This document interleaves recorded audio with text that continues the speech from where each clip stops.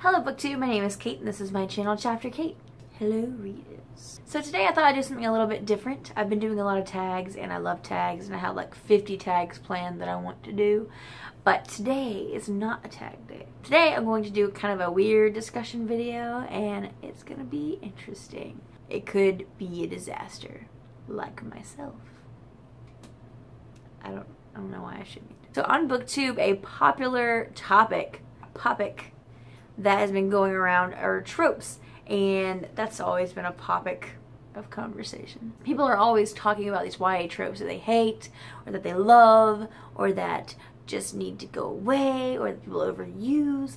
And today I'm going to be talking about tropes that I love, specifically because I relate to them. This is my life in YA tropes. I kind of made like a list of YA tropes, and I'm just going to try to kind of ramble on each of those little boogers. The first is the excessively clumsy heroine trope. This is when they make the main female protagonist super clumsy. She's always falling and tripping over things and forgetting, and she's just, oh. But she's also a badass usually, but she also trips a lot for some reason. I guess this is to provide those moments where she can like trip into the other protagonist, love interest number 1 or 2, depending on what kind of book or love triangle is available at that time. But this is definitely present in my life because I fall over everything. I'm constantly covered in bruises, burns, little scrapes, because I just fall into stuff. I will curl my hair and like singe my hands. I was walking down the stairs like in January and just straight up sprained my ankles. My feet went out from under me and it was really cartoonish. And I was just sitting there being like, help, for way too long before my neighbor saw me. And so I have experience with the clumsy heroine trope. I am the clumsy heroine. I fall often. People don't catch me. It's not, I don't think my husband's ever caught me being clumsy. It's not romantic. It's really not romantic. It's terrible actually, because I am a professional. When I fall or I drop things or I fall into stuff at work, it makes me look mindless. So I'm not sure where these people get off looking cute in books being clumsy. Not fair. Next is the never been kissed trope. So this one is a little bit personal because I like to get personal on my little channel here. But the never been kissed trope is essentially when they make the female seem more, pure and attractive and innocent because she has never kissed anyone or never done anything sexual with anyone, or she's very inexperienced. And this trope is super popular in YA because of that very reason.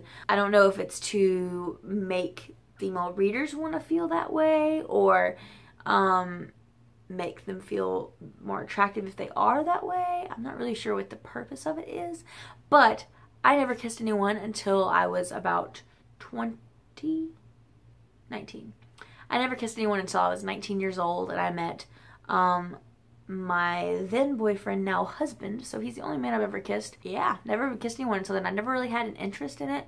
I actually thought I was pretty asexual when I was in high school because I just never found anyone attractive, and then I met my husband and yep, smooched to that cozy face. Though I do remember my first kiss, and it was a pretty magical moment. It was this dance that my college had, and me and him were dancing outside after the dance was over, and people next to the venue were playing like blues music, so we were just dancing outside and he kissed me. And there was a chick like throwing up on the road over there, but we tried to pretend that didn't happen.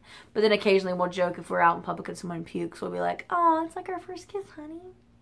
We're weird, it's fine. Next is a trope everyone hates, and it's the not like other girls trope. I've since grown out of this mindset, but when I was in middle school and high school, I had this, actually this probably goes back to when I was in like kindergarten. I always wanted to separate myself from the things that girls typically liked because I didn't want to be seen in that light because I didn't really relate to the general expectations of females. And so I definitely always tried to go the opposite route. I would choose the opposite things.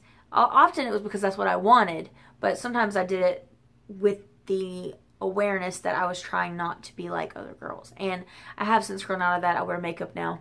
I do my hair. I wear stylish clothes occasionally, But I'm also learned that I don't have to box myself into anything that I don't want to box myself into, and that if I want to wear makeup, it doesn't make me any less. So I have since grown out of that trope, which is good. Writers should also grow out of that trope.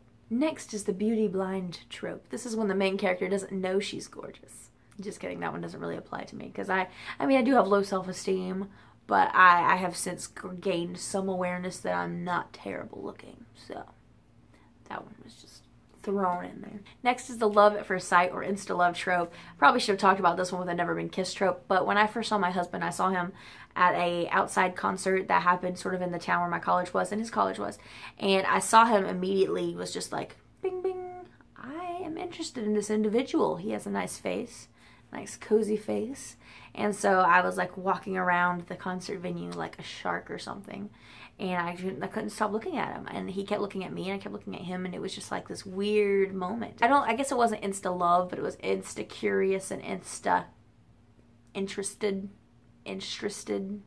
and it definitely happened very quickly in that kind of way. It was a little insta-lovey. And the last one is actually my favorite trope to read about, and it is the family secret or long lost family trope. Now, this is one that I don't talk about often in certain places on the internet, because some of my family members do not know about this, and it is something that has been kind of kept secret in my family.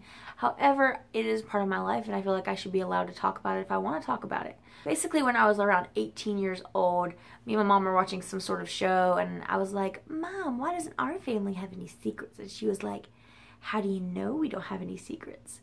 And then I immediately was like, who's my real dad? And I don't know why it popped into my head. I guess it's because me and my dad don't really look alike. The man who raised me, my dad, we don't look alike. We don't act alike. There's something always sort of off about it. She admitted that she wasn't entirely sure, because there were two people, and it was very Mamma Mia situation. There were two people and she wasn't quite sure which one my dad was. She had me very young. She was only 19. Things happen when you're young. And so she wasn't entirely sure. Neither were they. And they were both aware that the situation occurred before my mom got married to my dad. So I didn't really think much of it. I looked into the man who I was told may be my father. I looked into him. I was curious. And that was when I was 18. And then when I was 22 or 23. And then when I was 23, during my internship, I got a really long Facebook message from him. And it was basically saying, you know, if you have anything you want to ask, or if you are curious about anything, then hit me up and we can talk about it. I was freaking out a little bit because it was during my internship. I was stressed about that. I was getting married that year. I was stressed about that. There was just a lot going on, and I was like, I can't handle too many life changes at one time. And so I didn't respond. I was kind of a chicken. And that was in April of 2015. So then in January of 2016, I finally messaged him back, and I kind of just talked to him a little bit, asked him random questions like, what's your favorite food? He said fried chicken, and I was like, oh, no paternity test needed, because fried chicken is amazing. But I eventually led to the question of, would you be willing to take a test? And we did do a test, and I found out that he was my biological father. It does cause some identity issues with myself, but I do have a father, another mother. I have two brothers. So now I have 2 moms, 2 dads, and 3 little brothers. And it was a crazy thing to happen, because I'd read about this trope and I always been really interested in this trope. But to have it happen to you is weird. And, you know, it didn't happen in the way of, like, you're royalty, or your dad is secretly this evil guy, or something like that. To see that trope play out in real life was kind of weird. So, I don't know, but it wasn't horrible. Like, some people think that trope would be, like, a terrible thing to find out, but it was kind of cool, because now I don't just have one family, I have 2 that love me, and I can love them. And the more family, the merrier. It was a cool thing. And my dad is no less my dad, and my father is new to my family, and now I have all this family to love. So it was actually kind of a cool trope. But that's all the tropes in my life that I can think of right now, and I just thought it'd be a kind of weird video to make. That's all I got to say. If you would like more of this junk, subscribe below. Bye!